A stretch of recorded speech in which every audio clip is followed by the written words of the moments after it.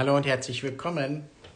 Wir sind ja noch in den mehr oder minder der NeuMond-Phase. Also heute haben wir Crescent Moon, das heißt, das ist der Mond, das ist der Sichelmond. Da könnt ihr mal auch an den Himmel gucken und sehen, jetzt kommt er langsam wieder zum Vorschein. Der Sichelmond steht auch ganz stark dafür, dass wir mit der Intention, die wir uns vielleicht zum Neumond gesetzt haben, dass wir jetzt damit langsam in eine gewisse Form von Aktivität kommen. Das heißt, wir setzen erstmal eine klare Intention, wählen die Intention aus, die wir für diese Mondphase übernehmen wollen.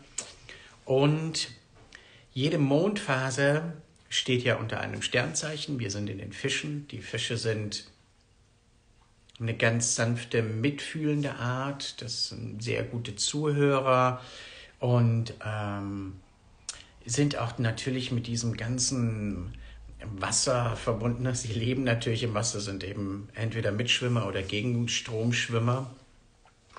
Also die größte Mission, die Fische haben, ist so dieses, was da ganz weit draußen ist, energetisch betrachtet, auf die Erde zu bringen. Das heißt, die Spiritualität leben im Leben.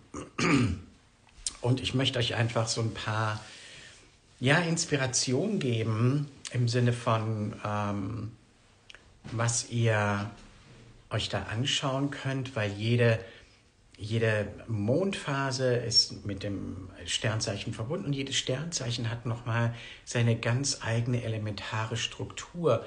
Wir können also bestimmte Wandlungsphasen wie in der TCM, Erde, Metall, Feuer, Wasser und Holz auch da drin wiederfinden und reflektieren und damit nochmal genauer werden, wie wir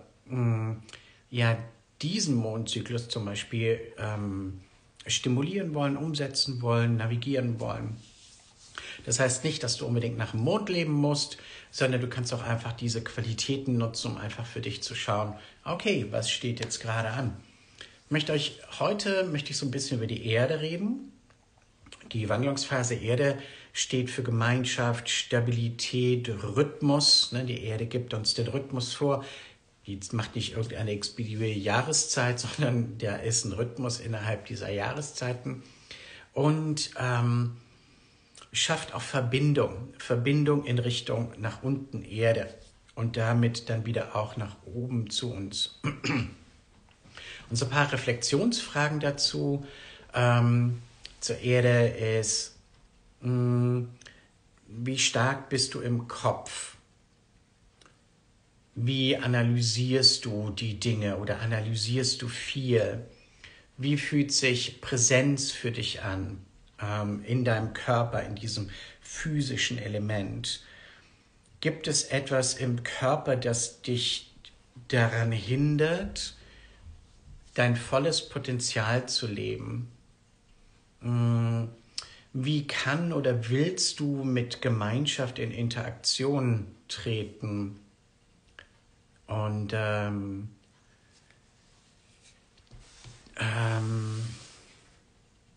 man es jetzt nochmal im Fische-Kontext sieht, was ist deine Bestimmung, beziehungsweise was möchte deine Seele hier auf die Erde bringen?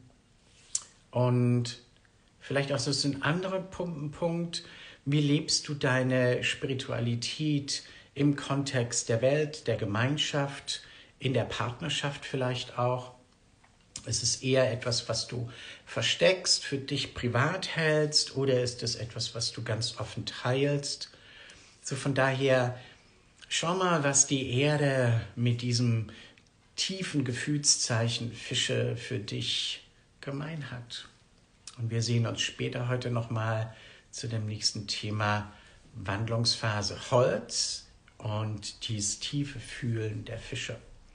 Wenn du Fragen hast, schreib sie gerne in den Kommentar. Wenn du dich davon angesprochen fühlst, gib mir einfach ein Emoji oder auch einen Kommentar. Bis dahin, ciao und tschüss.